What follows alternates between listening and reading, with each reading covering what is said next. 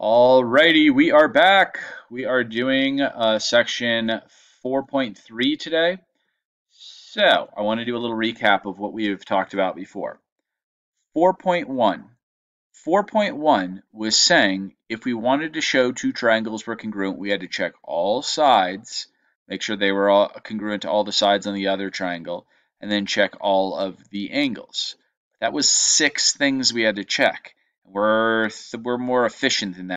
You start looking to see if there's any shortcuts, if maybe we can check only sides or only angles or something like that.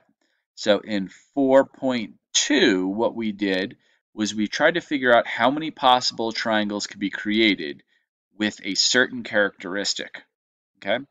And if it was only one possible triangle that could be created, then we knew that we could use that as a shortcut.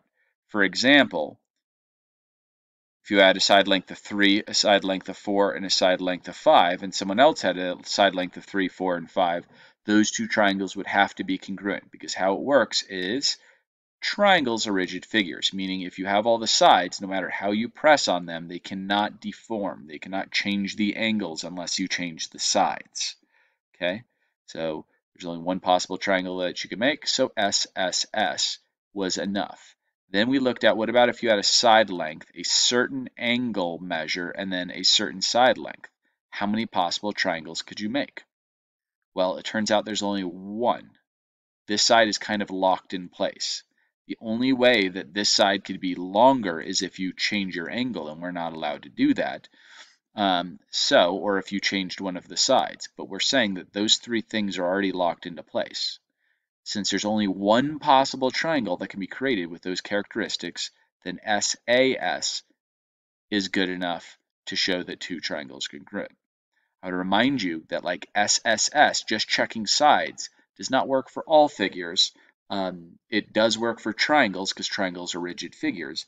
But if you had like a quadrilateral and this was 2, 2, 4, and 4, I could go over and make another figure that had those same side lengths but was not congruent to this. For example, that. Okay, they would still have the same lengths of sides, but they're not congruent. So SSS would not be a good enough reason if you were trying to prove 2 quadrilaterals were congruent. Okay, and once again, that's because this is not a rigid figure. If you pressed in that direction, it would kind of tip like this. The angles can change without having to change the sides. Over here, it's impossible to go over and change the angles by just pressing on the figure. All right, so the next thing we're going to be looking at is we're going to be looking at ASA and AAS. We're going to be seeing having an angle, then a side, then an angle. Is that enough? And an angle and an angle and a side. This is actually rather difficult to draw. So I'm going to white this out. I'm going to try to draw it. So let's say we had an angle, then a side, then an angle. I'm going to see. Okay, I'm saying that this side can keep going as far as it wants, but this angle has to stay at, let's say, 30 degrees. That side has to be 5 inches, and this one can be as long as it wants, but this has to be 50 degrees. Well, how many options do you have for the other side lengths in the angle? You don't have any. This side is going to be locked into place, and this side is going to be locked into place. There's only one possible triangle that can be created with an angle, a side, and then an angle. Okay, so what that means is you can now finish a proof with angle, side, angle. And how that works is if 2 angles of one triangle, 2 angles and the included side, meaning the side has to be between the 2 angles, are congruent to 2 angles and the included side of a second triangle, then the 2 triangles must be congruent. Once again, if an angle is congruent to an angle, the other angle is congruent to its corresponding, and the sides in between, the included, this word right here, I know I wrote it kind of messy because it's tiny, that says included, and the included side are congruent, then the 2 triangles must be congruent. right? The next one is angle, angle, side. It's very, very difficult for me to be able to draw this without having some kind of software, and I don't have the software. It's just difficult to have an angle next to another angle, but not defining that side in there. It's basically, if I had like this angle, it had to be like that, and then a side and another angle. And this side had to be that exact length. How many triangles could be made? Well, we could get this thing and move it over. It would have to be sitting in a certain place so that we don't change this side length. Once again, I know that wasn't the best drawing, but just this one you're going to just have to trust me on. There's only one possible triangle that can be created if you have an angle, then an angle, and then a side, meaning the side is not between the two angles as it is with this one. So let's go ahead and take a look at this one. It says if two angles and the non-included side, this is non-included side of one triangle, are congruent to two angles and the non-included side of a second triangle, then the triangles have to be congruent. So a little recap, rather than having to check all sides and all angles, we have learned that S, S, S is enough, just checking the sides. S, A, S is also enough. A, S, A, an angle, then a side, then an angle, congruent to an angle, side, and angle, is enough. And angle, angle, side. All of these shortcuts work. We still don't know about SSA or about AAA, but right now we do know that all of these shortcuts will work. You do not have to check all the sides and all the angles. If you can get to one of these places, you can finish your proof. So let's take a look at this one. Well, I see two angles and a side, but I'm not quite sure if it's going to be ASA or if it's going to be AAS. Which one is it going to be? ASA or AAS? We have that angle is congruent to that one, this one is congruent to this one, and that side is congruent to that. Which one is it going to be? Well, we know it's going to be this one. Why? Because the side is not between the two angles. So we know we're going to finish with AAS. If we run through this, C is congruent to F.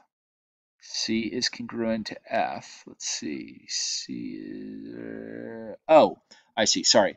I wasn't thinking through this. The reason we're not actually finishing the proof, we're trying to prove that you're allowed to do angle, side, angle. And the way they're going to do this is by showing that this third angle must be congruent to this third angle. Do you remember the third angles theorem? Well, before it had to be AAS, could not be ASA because the angle or the side was not between the two angles. But now that I used the third angles theorem, now this problem became a ASA problem. So if I said angle A is congruent to angle D and angle B is congruent to angle E, given, then I would know that these angles must be congruent by the third angles theorem. That is like one of only 2 times you'll ever use this theorem. Then we know AC is congruent to DF because it is given. And now we know that triangle ABC is congruent to triangle DEF. And we wanted to prove this. So we just made it so that we can do it by ASA. This is kind of like the proof where I said, you're not allowed to use AAS. Try to prove it in a different way. All right. Now let's look at these and figure out if we would be able to use this information and anything in our geometry toolbox to finish with SSS, SAS, ASA, or AAS. Those are the shortcuts we know. So right now we have an angle congruent to an angle, another angle congruent to an angle. Well, we have the vertical angles theorem, but that would be 3 angles congruent to 3 angles. Is that one of these? Nope. Okay, well, I guess that doesn't help us. Is there any way to show that this side is congruent to that side? No, I can't think of anything in our geometry toolbox that would allow us to know that. Do they tell us that this one is congruent to that, so we could finish with AAS? No, and they don't even say like that's a midpoint or anything. Kind of looks like it is, but they don't tell us it is, and you can never assume in geometry. So it looks like this one is just not enough information. Okay, let's take a look at this one. Can these two triangles be shown to be congruent by one of these? Well, we have an angle congruent to an angle, another one congruent to another one. Do we have anything else from our geometry toolbox? Do you see any vertical angles? Do you see any midpoints? Do you see any reflexive property? The reflexive property. That is just saying that the side of this triangle must be congruent to the side of that one because they're the same exact side. So this was an A, an A, and an S. So it's one of these two. Which one is it?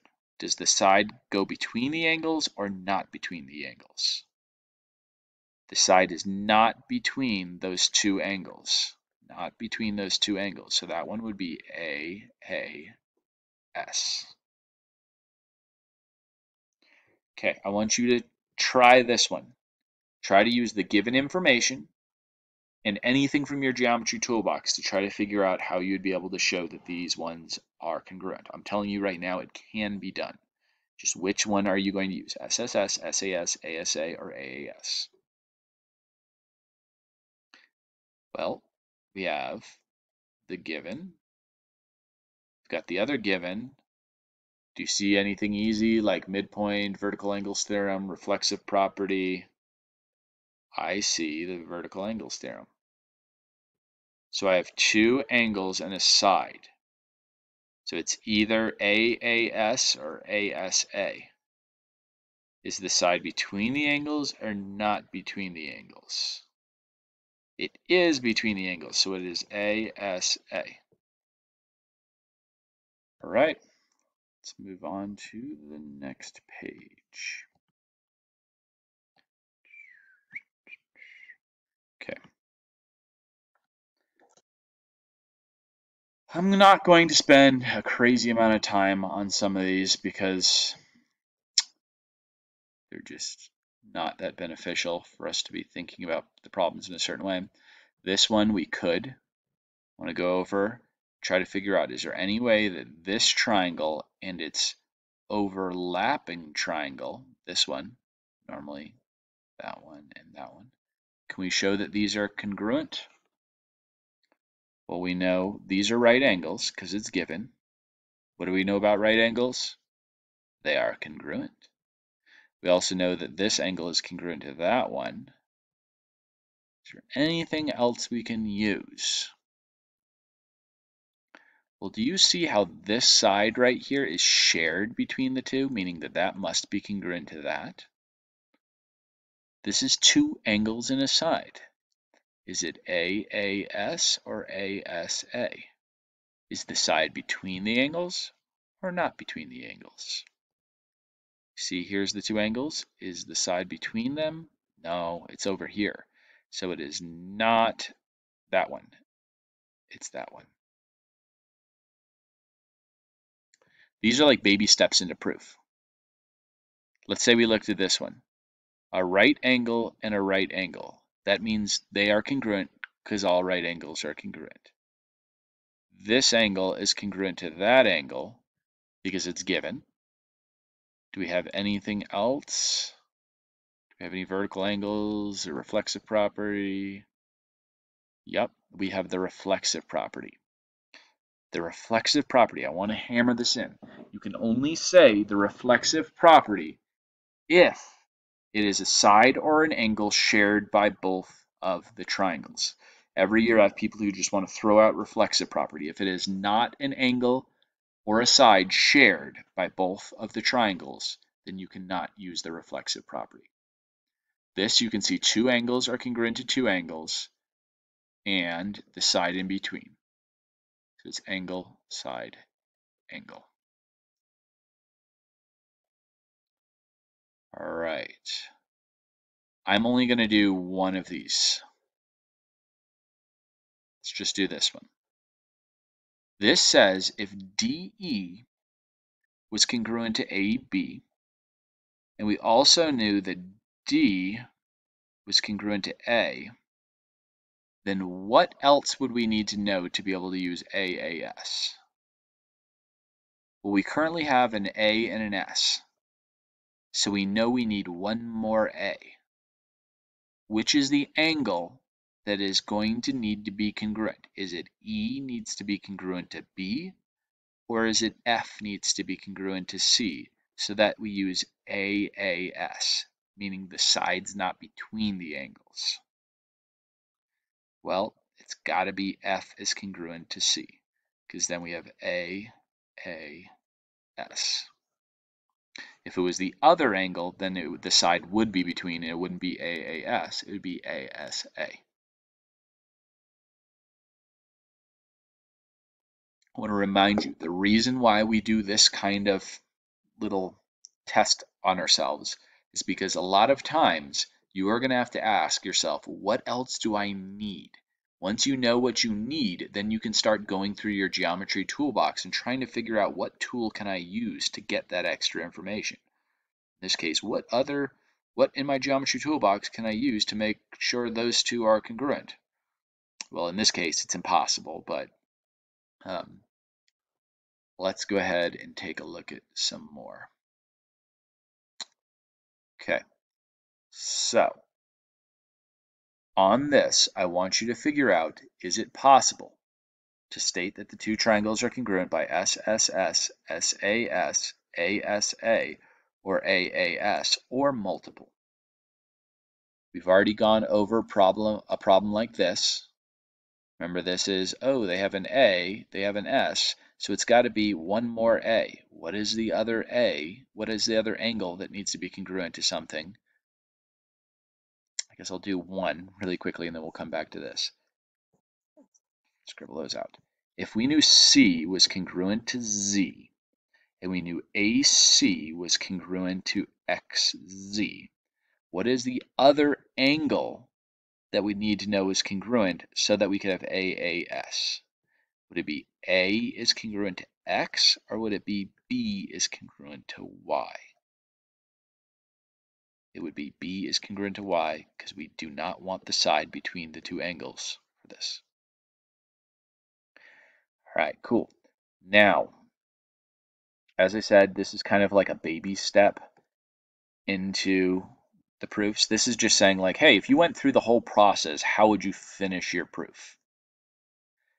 We're going to use the given, and we're going to try to use anything in our toolbox, reflexive property, vertical angles, midpoint, any of those, to see if we have enough information.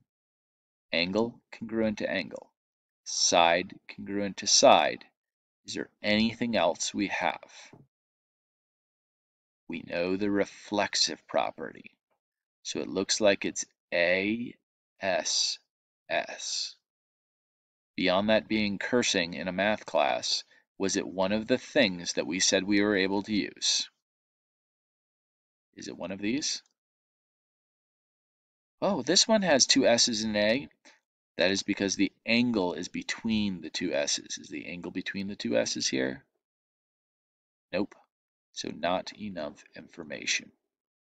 This one right here, angle congruent to angle, angle congruent to angle, and then a side. So it's either AAS or ASA. Which one of them is it? Is the side between the two angles? Nope. So it cannot be that. That's how I would finish my proof if this proof was given to me. The next one, an angle's congruent to an angle, given. Sides congruent to a side, given. What else can we use from the geometry toolbox? Vertical angles theorem. Now we have this, that, this one. Okay, and then we had this triangle over here. I know this isn't that beautiful, sorry. Okay, looking at this. Is the side included between the two angles? Some people say, yes, it is. Look, if I go this way, then you're skipping a side and you're skipping an angle. That is not what it means by included. Included means it is bordered by those two angles. Is this side bordered by two angles? Like this would be bordered by two angles? It's not. So that one would be AAS. Angle congruent to angle, side congruent to side, angle congruent to angle.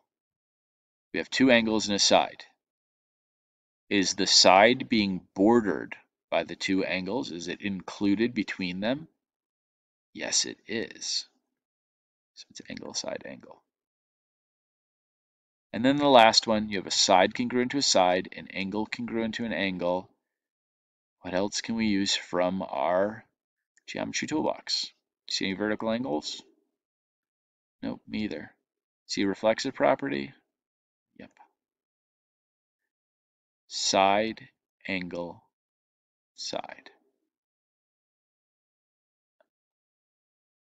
SAS. Okay. So this, once again, these are baby steps. This is just saying if you did the proof, how would you end it? Let's actually look at some proofs. Now on this one, let's say I broke the two triangles up. It says that that's congruent to that angle, this one's congruent to that one, and when they were stuck together, what else can we use from the geometry toolbox? Well, they had a shared side. So it looks like it's an A, an S, and then an A, because the angles are bordering / the side is included between the two angles. So this is how you would do the proof. This is a paragraph proof, meaning you're just writing it all out in words. Given that LKM is congruent to JKM and angle LMMK is congruent to angle JMK, knowing those two things, and the reflexive property that says that KM is congruent to KM, then we know that the triangle LKM must be congruent to triangle JKM by ASA. That's one of the shortcuts we can use. You might be saying, but you stated an angle, then a side, so shouldn't it be angle, angle, side? No, because you look at your diagram to figure out if it's angle, angle, side, not the order that you put it in your proof. These were both givens, so the person was extra lazy and efficient and said, well, if I only have to write given once, I'd rather do that than having to write given twice. Let's take a look at another proof. Okay. So on this one, all we have is a side so far. But what did I tell you? Whenever you guys have parallel lines, if you looked at your geometry toolbox, whenever you have parallel lines, only when you know the lines are parallel, you are most likely going to be using number 14, which is alternate interior angles theorem, alternate exterior angles, or corresponding. You know in these proofs you're not going to use SSIA because we only care about angles being congruent, not supplementary. So let's go back here. If these were my parallel lines and that would be my transversal, what angle would have to be congruent? That one and that one. And which reason? Corresponding angles theorem. Now, if it was that and that were parallel and that was your transversal, we would know that this one and this one would be congruent by the corresponding angles theorem. So if I erase this stuff, if we knew that that one was congruent to that one and this one was congruent to this one, then why are the two triangles congruent? We know we're going to finish our proof with ASA. Now that I have my plan, I am going to write it out. WU is parallel to YV because it's given. WU, if those were the lines that they stated, which of the angles are we going to talk about being congruent? That one and that one. Angle, good. Erase that. Okay, so we know that that would be angle ZYV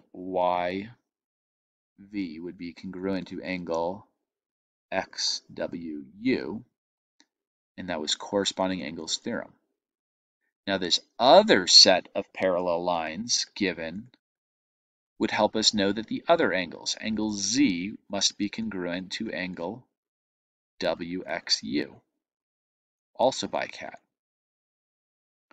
This one was given, and then we can finish our proof by ASA. The question then becomes, why didn't they just, these were both givens, why don't you just go over and state them together?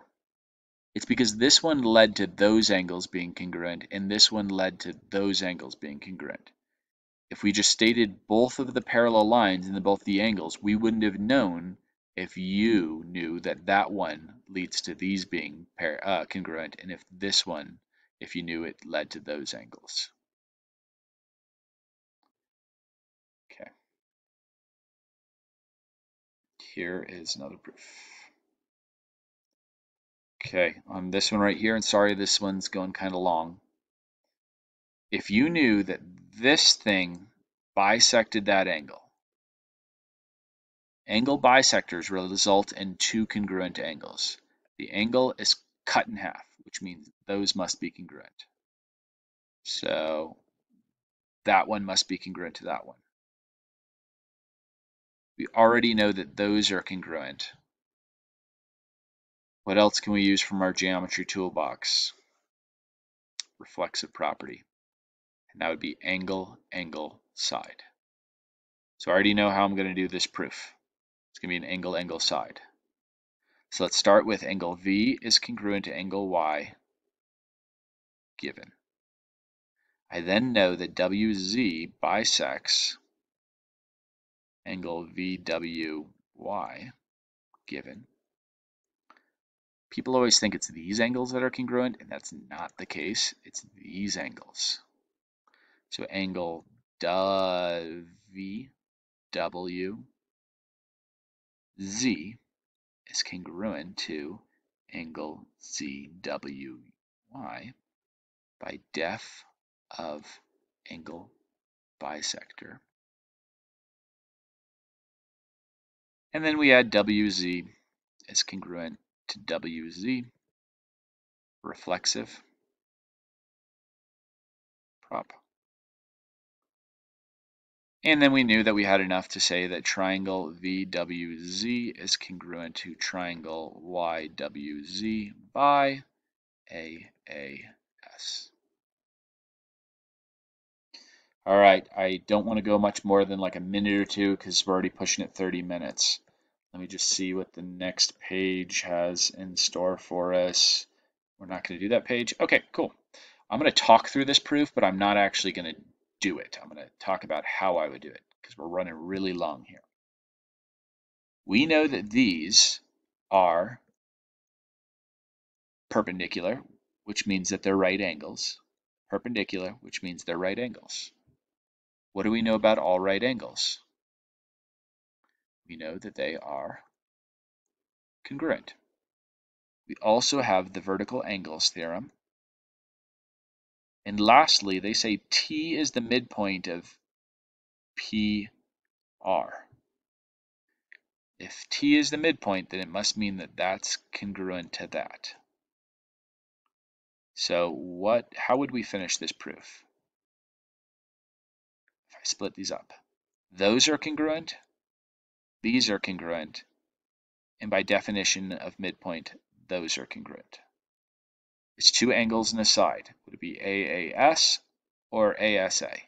Is the side between the two angles? Nope. So on this one, you would finish with AAS.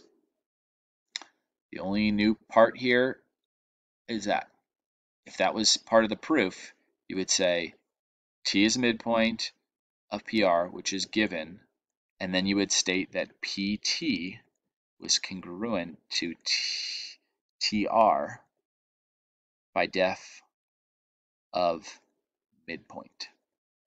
And then you do the rest of the proof. All right, let's finish this up. That was a long one. Just make sure you guys know that our shortcuts are SSS, SAS, ASA, and AAS. Those are the only shortcuts we know as of right now. How about this one? Don't know. We'll find out. What about this one? I don't know. We'll look into it. Those are the shortcuts you can use. All right, thanks for watching. Sorry that one went so long.